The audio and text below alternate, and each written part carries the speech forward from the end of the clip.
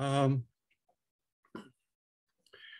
want to say thank you to everybody, particularly newcomers who are with us for the first time this morning. We really appreciate you being here, and that's excellent that we have so many people on this morning. As I said, our normal announcements will come afterwards and acknowledging candidates, et cetera. But we have a fantastic day. We've gone through a fantastic week. It's a historic week. It just etch it into your memories, pass it on to your children, your grandchildren, your great-grandchildren. To this week, we saw that strong Black woman, our Vice President of the United States, Kamala Harris, conducting the Senate vote to confirm a brilliant judge, another great, strong Black woman, Ketanji Brown Jackson, as Associate Justice of the U.S. Supreme Court. Just fantastic to, this week is just about as great as you can have it for that. But now let's take this step further. We have somebody as our speaker this morning who broke the glass ceiling also to become the first Black woman Chief Justice of the North Carolina Supreme Court. And we hope, let's just keep on hoping, and that means an awful lot of work, friends, to see to it that next year, this time, we will be welcoming the first Black woman U.S. Senator from North Carolina, Cheri Beasley. Cheri, you've got 20 minutes, take it away. Thank you, Rowan County Democrats. It's great to see everybody this morning. Jeffrey, thank you so very much. I am truly, truly delighted to be here with you this morning. And I think Jeffrey's right. This has been a great week for our country. And I'm super excited about that and love to talk with you about that and anything else you all want to discuss this morning in our time together. I am Cheri Beasley. I grew up in a home steeped in faith. My parents divorced very early in my life. My mom was amazing. She earned a PhD and was a university dean, was a leader in her field, all while raising me. My husband, Kurt, and I have twin sons who are 21 years old. And hopefully we have instilled the same values around hard work and faith and justice and giving back to our community that she instilled in me. I've been in service to the people of North Carolina for nearly 30 years. It was not in vogue until very recently to say I was a former public defender, but I was a former judge, former Chief Justice of the Supreme Court of North Carolina, and of course now candidate for U.S. Senate. I'm speaking with people across our great state all of the time, and we should know that we live in the 9th largest state in the nation, where nearly 50% of us here earn less than $15 an hour. And so while we've been in this pandemic, people have been struggling, but frankly, people were struggling before the pandemic here in North Carolina. And it is time for that to change. So many people want to know that the next United States Senator is going to fight to lower costs. We need access to good quality healthcare, particularly in rural communities. We need good paying jobs coming to North Carolina. We need schools that will make sure that our students have the futures that will propel them to be whatever it is they wish to be. We need a strong economy, and we need somebody who's going to lead with integrity. Hopefully, I'm really excited about this work that we're going to do together to get me to the United States Senate to work for the people of the state. But I promise you, upon getting there, I will take the same values around hard work, faith, and integrity to the Senate that I've served with for 30 years here in this state. I just want to say this briefly, and I'm going to stop talking and then take your questions. We talk a whole lot about winning in the state and how do we do it? And the reality is we've always done that together. We know this will be a tough fight, but I've never backed down from a tough fight, and I won't do that now. Thankfully, because of each of you, I've had 2 successful elections in 2008 and 2014, which was a tough year for Democrats all across North Carolina and across this country. And you all know, because you stood with me so tall, that in 2020, for the office of Chief Justice, with 5.5 million votes cast, I fell short by 401 votes. But I was able to outperform, because of your help and your support, every single statewide elected official other than the governor. So we've been performing strong. We performed strong in rural communities and urban communities. And we know that this campaign really is about touching people in communities all across the state and leaving no vote unturned. So I'm really excited about this work we will do together. I'm excited about being here today. I'm excited about the work we will do. I am so thankful to each of you that because of your early support, I am now the presumptive nominee in this race. So that really gives us an opportunity to really be focusing so much of our efforts on the general election. So I thank you for having me, and I'm glad to take your questions at this time. Okay, as questions arise, please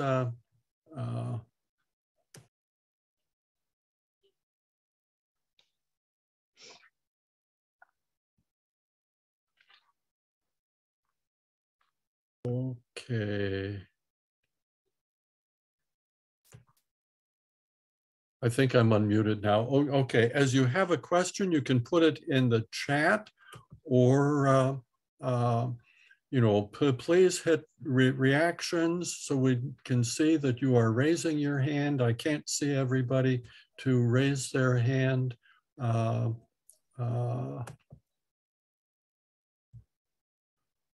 Okay, Mary James has her hand raised. No. Oh. Can you unmute her, please?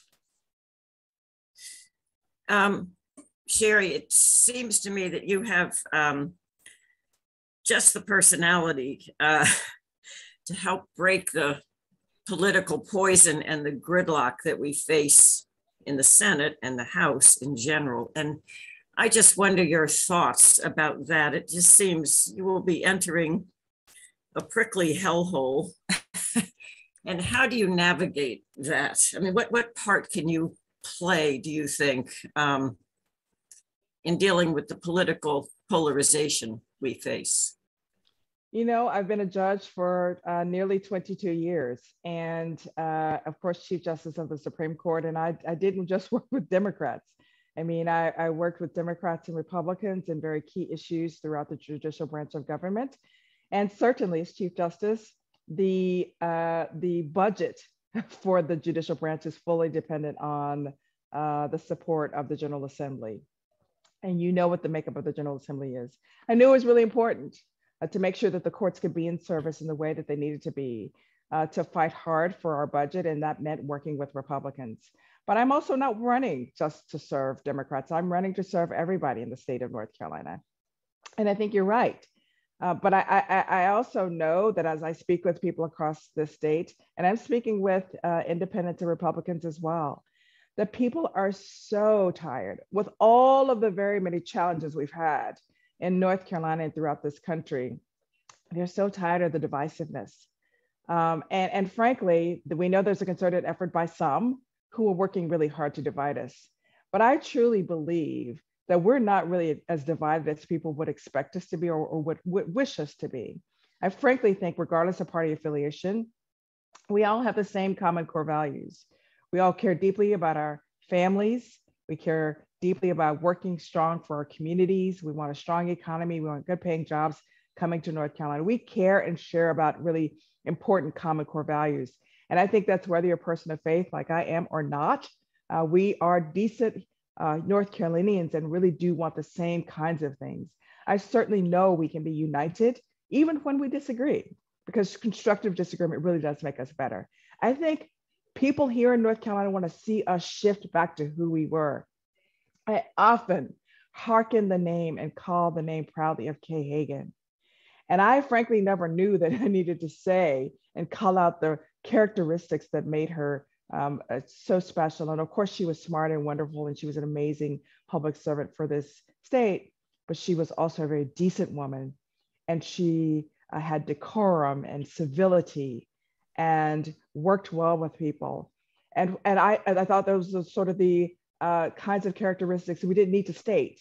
But we're in a place now where we do need to harken back to our values and insist that the Senate get back to the job that we have hired them to do.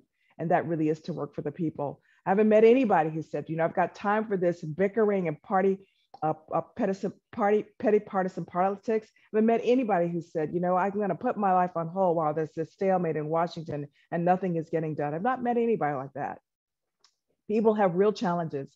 And most of the people with whom I speak really care deeply about bread and butter issues. They're just trying to make it day to day. And so that's what people want to know, that the next United States Senator from North Carolina is going to fight for, who will do so and speak the truth and lead courageously in doing that. And that's what I'm prepared to do with your support and your help. Thank you. I think Michael Stringer had his hand up next.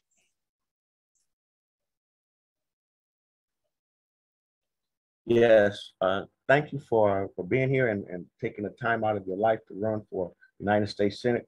I really have two questions. One, today, 10 young Black men between 16 and 24 are going to lose their lives to firearm violence. That's 3,000 some odd, 36, almost 4,000 this year. They make up over a quarter, 25%, some will say half of all the violent deaths by gunfire. How will you take on the NRA and the gun lobby in the Senate to address this issue? The second one, part of my question is, because of this culture of violence, because of the violence that is happening in our community, what would you do in the United States Senate to help with recidivism, the return of people to the prison system? Because once we're in the judicial system, now what? That's a recurring cycle of incarceration that harms all of our community. Thanks again for taking my question. For the first question, and do you share a concern that so many people across North Carolina are deeply concerned about?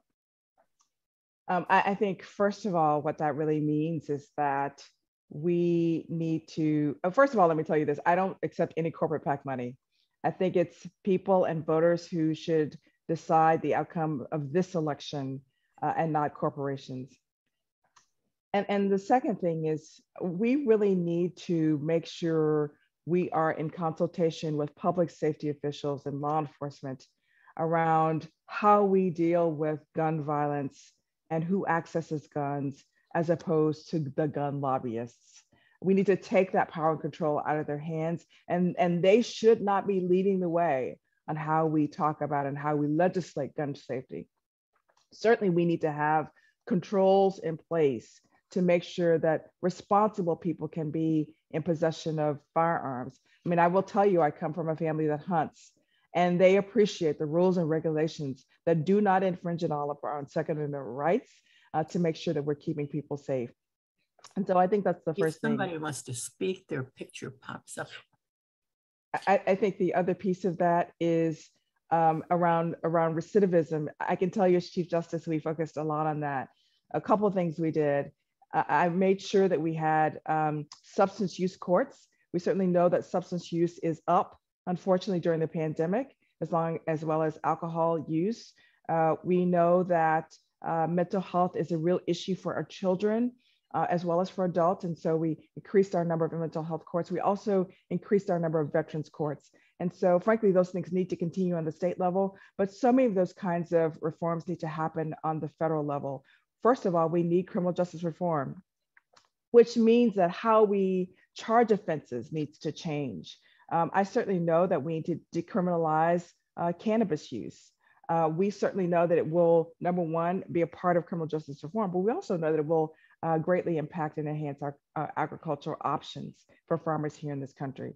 So they're in the state and in this country. So there are a whole host of ways in which we really need to work hard to make sure that we're charging offenses in the right way, or frankly, not charging at all in many instances.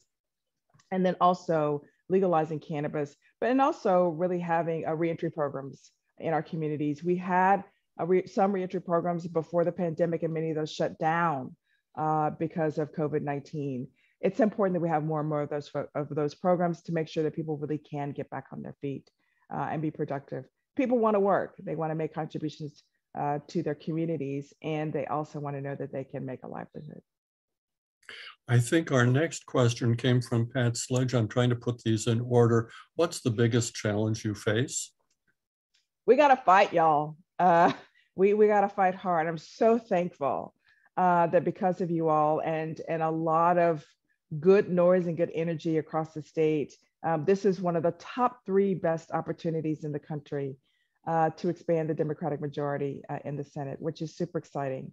And so I'm so thankful that people really do appreciate and understand the magnitude of this race. People really also understand that as we think about the issues that impact people here in our great state, they really are not partisan. If you do not have clean air and clean water, it's not a partisan issue. If you're impacted by the increased hurricane season and all the ways in which we are impacted by climate change, it's not a partisan issue. If you were one of the families of more than 1 million in North Carolina that do not have access to broadband during a pandemic at a time when there was no telehealth and there is no telework, no telehealth, and so many of our babies could not go to school, and with 1/3 of our 3rd graders being retained last year. That's a lot of our kids. And for the educators here, you know what a pivotal year that 3rd grade year is. It doesn't matter whether or not you're Democrat or Republican. These are issues that impact North Carolina. And people in the state want to know that the next senator is going to fight for this state and to fight to bring a better opportunity for the people who live here. Orland's question comes next. What can one say to rural Republican voters to convince them that Chief Justice Beasley is the better choice? You know, we stand with you. We've just over the last couple of days, we were in, and David may need to help me, we were in Kinston, North Carolina, talking to machinists. We were in Beaufort County, North Carolina. We were in Hertford, North Carolina. We were in Dare County, North Carolina. We were in, I'm missing 2 counties. We've been all over rural North Carolina, and we've placed a lot of emphasis on our campaign in rural communities. We want you to know we stand with you. We know that there are a whole host of issues that impact all of North Carolina, but we also know that you're impacted very differently. And the thing we know also is that Washington and Pasquotank, thank you, David. The thing we also know is that your senator must share your priorities. There's funding that comes to the state, but we want to make sure you get your fair share so that you can, in the ways that you know that you individually as a county and community have specific needs, can address those in healthy ways so that you have the support that you need. I think Al Higgins came next.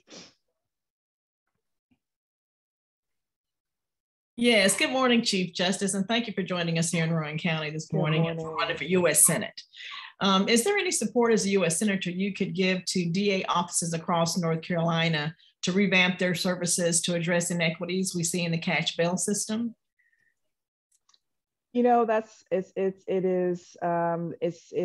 I mean, courts certainly need more funding, that's for sure. And much of that funding, frankly, just comes from the state, from the General Assembly. But there really are federal programs, particularly federal grants, that help DA's offices specifically around victims' rights and in some ways criminal justice reform. But it also has to be a priority. And so as we think about ways in which the federal government can support DA's offices and court systems to really think about how we can make sure that people can remain a part of society and remain productive. We have to make sure that that support is really available. Okay, thank you. Okay, another question here from Pam. Will you work to pass voting rights bills like John Lewis, voting rights, et cetera, and the standardized federal election laws? You know, this is one of the key issues that we talk about across our state. And I will tell you, in 49 states, including North Carolina, more than 500 pieces of legislation have been passed to suppress our right to vote.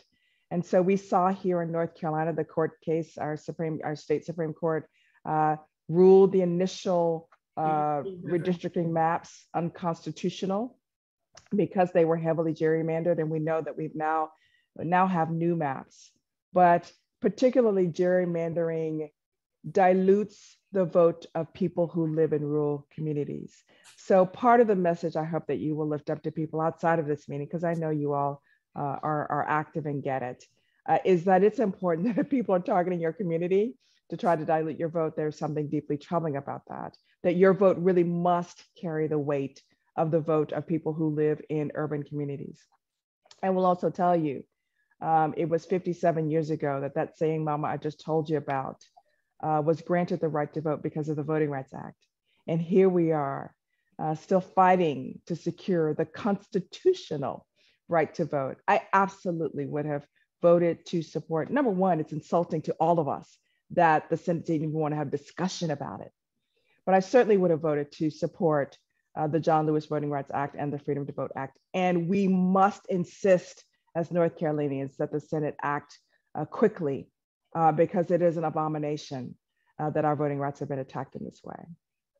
I think we have time for one more question. Reverend Turner, I saw you waving your hand in the air. Can we unmute Reverend Turner, please? Can you hear me? Yes. Yes. You can't hear me? Yes, Judge Beasley. Can you hear me? Okay, yes. As a retired school teacher, I'm concerned, and I'm sure many others are as well, about the number of good teachers leaving the classroom at a very critical time in our state. And I know it could very well be, it could very well be part of the pandemic. Pandemic could be a part of it, as well as masks and that kind of thing.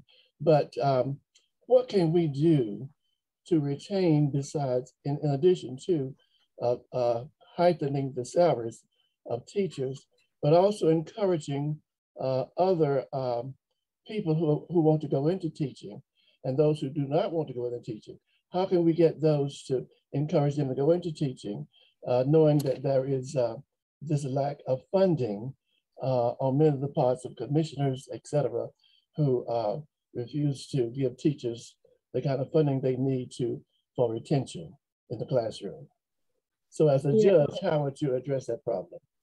Well, as a senator, I'll tell you this, and so many people are deeply concerned about this issue, and we know the value of teachers and educators to our children. And the bottom line, funding is key. I think I don't want to get the statistic wrong, but I think we're roughly 47 in teacher pay in the country, and we vote our values, we spend our values. We must value teachers. They invest in our young people. They also need the resources. They need the opportunities for training. They need the resources. I certainly would vote to extend funding for Title I schools that were underfunded before the pandemic.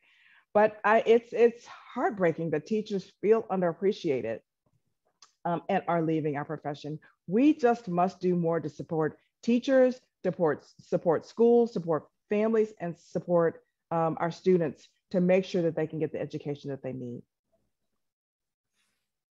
Okay, one more in the chat. Should Title 42 have been repealed? If yes, is COVID over? Question mark. If no, what else needs to be done to control it? Title 42 should remain in place until there is a plan to address the immigration of folks from other countries. We just need a plan, and we need to be able to figure out how we're going to go forward. Well, I think we need to say good luck on that one. Dee Dee is waving her hand. I see her hand up. Go ahead. Go again, Dee Dee. I just wanted to share this. Thank you so much for serving as one of your hosts for the 200th anniversary of the North Carolina Supreme Court. Thank you, and I'm working hard for you, Cheri. I appreciate it. Thank you. You always have the picture. You have the whole historical pictorial. Yes, I do. Thank you last so time I much. saw her, she had a picture of my sons when they were like 10 years old. So Jeffrey has that in his thing right now. I thank you all so very much for allowing me to be here. I'm really excited about what we will do together in 2022. We can certainly make this happen for North Carolina. And I thank you all so very much for your support. Let's work hard together from the top of the ticket to the bottom of the ticket, and let's win for North Carolina. Thank you all so very much. Absolutely. We'll be in touch about signs, et cetera, and more materials for you. So let's just stay in touch and keep working for you, okay? Awesome. Thank you all. Take good care. Enjoy your Saturday. Oh, okay. And you good luck with all the rest of your stops today as well. Thank you.